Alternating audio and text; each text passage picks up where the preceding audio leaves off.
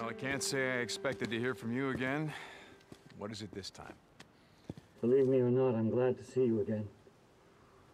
That night at Wizard Island didn't seem to go well. What can I do for you, O'Brien? I'm here to warn you. Warn me about what? You remember? I told you the infected were evolving. Right, yeah, freak's a freak. What the hell do I care?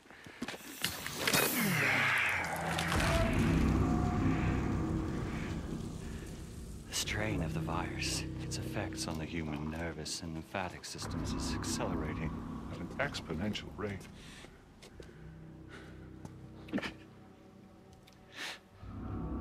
They knew all along, of course, that it was happening.